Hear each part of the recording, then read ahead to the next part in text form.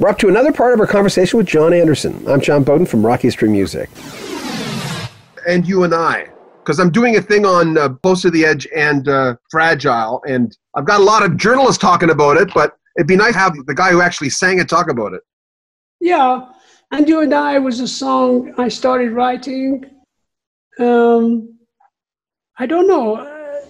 All that I know at that time, Rick Wakeman was an orchestra of sound. Yeah. So I was very invested in the idea of how does the song go? I can't remember the song. I should know. I don't think I can sing it for. Hold on a second. I've got it right here. Oh, please. Just the verse. Yeah, hold on. Hold on. I hope you can hear it. By the way, you must look back at your career with awe. I mean, it's amazing the amount of music you guys have made. I mean, and you've gone in so many different directions. I mean, it must be gratifying for you. Yeah, you look back and think, okay, I've got to get on with some more work. I got things to do, you know.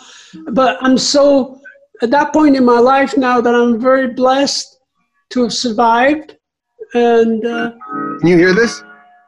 Yeah. There you go. Yeah, I think the key to that song was the beautiful guitar sound that Steve had. I think it was a Portuguese guitar. Do do do do do do do. So that time it was definitely the song carries the story. Coins and crosses never know their fruitless worth. One of my favorite lines, actually. Coins and crosses, money and religion, they don't know what they're useless, actually. But we're very spiritual beings, you know, so we all have our own religions, should we say. And the confusion was that you can't have a religion saying you're all wrong. You're all going to hell. You can't have that. It doesn't work. The old religions are like that, you see. And You and I was always the connection of and you and I being the divine, and you and I reach over, you know, or you and I, my friend, you and I, we're always trying to figure it all out. And then the idea of being able to turn around and say, Rick, we need a solo, like an orchestra theme idea.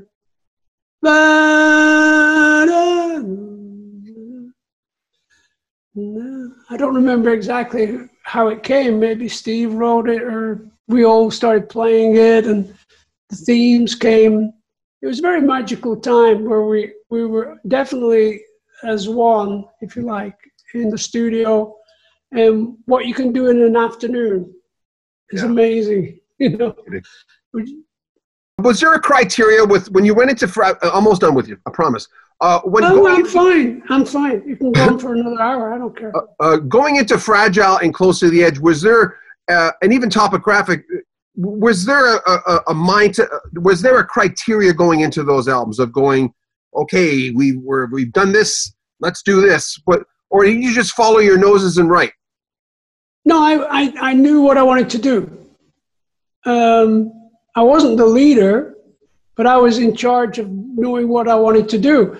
And I just felt that Fragile, we had so much talent, you know. We actually did 4 songs. And I said, okay, we've done Long Distance Runaround, bass solo, Chris Squire, bass solo, very rare, you know, bass solo, brilliant. Steve did the clap.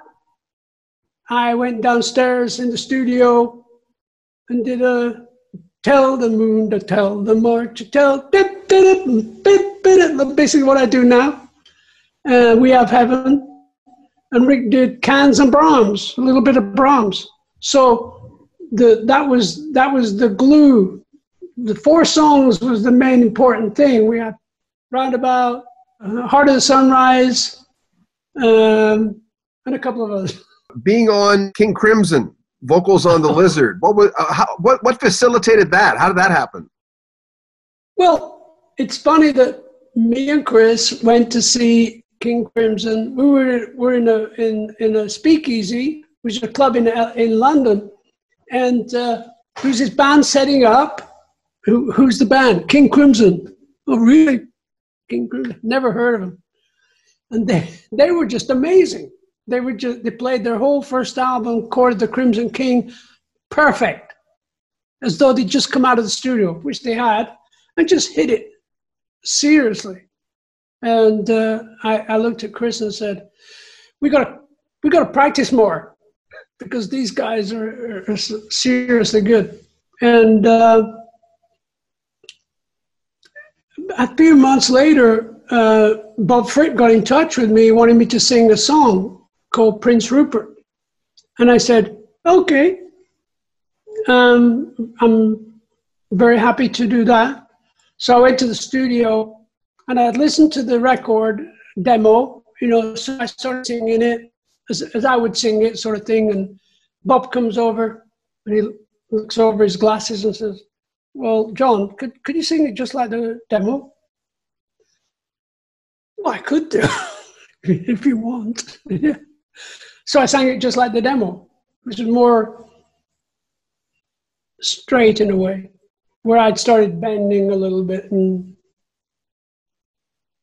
but it's interesting that when I was a kid at school, St. John's School in Accrington, where I was born, I would go to school 15 minutes early to watch the trains go by the bridge right next to the school. And the trains would go right past underneath, because it was lower down. And every Wednesday, this train would come, this beautiful green train, with smoke. It was like a steam train, And it would come from far away. You'd see it coming, and it would glisten in the sun. It was green. It was called Prince Rupert. Wow. Yeah. There you go, eh? Yeah, it was a namer. You call them namers. They had names. Oh, is that right? Make sure you comment on our videos, subscribe to our channel, and share our videos. And buy a t-shirt, help support our channel. Link in the description of this video. I'm John Beaudin from Rock History Music.